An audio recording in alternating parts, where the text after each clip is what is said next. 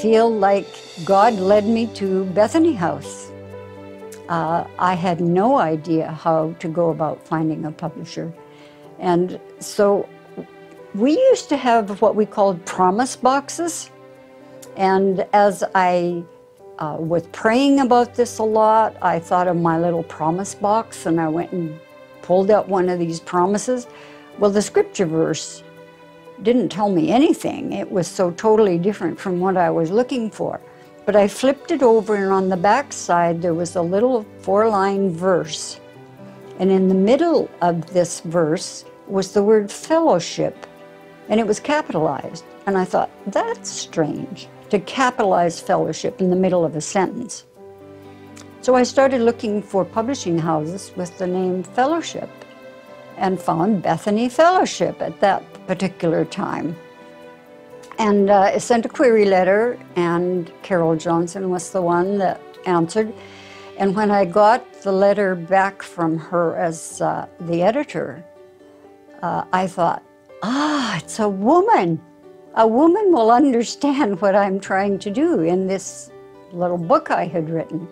When her query letter came to my desk, and she had attached several sample chapters with it, I read those and was immediately captivated. There was something about the way Janette told the story.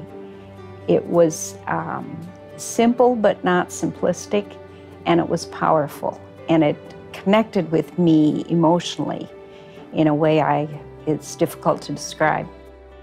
Carol was really a believer, strong believer in this. So she came to our one of our weekly editorial meetings where we decide to publish or not to publish, and she made a pitch for this. At that time, it was 5 men and me. And we sat in a circle at a table, and I stared into the faces of these 5 men who were polite, but probably skeptical. So they listened, and we talked it through, and we felt that there was time for something different, something new.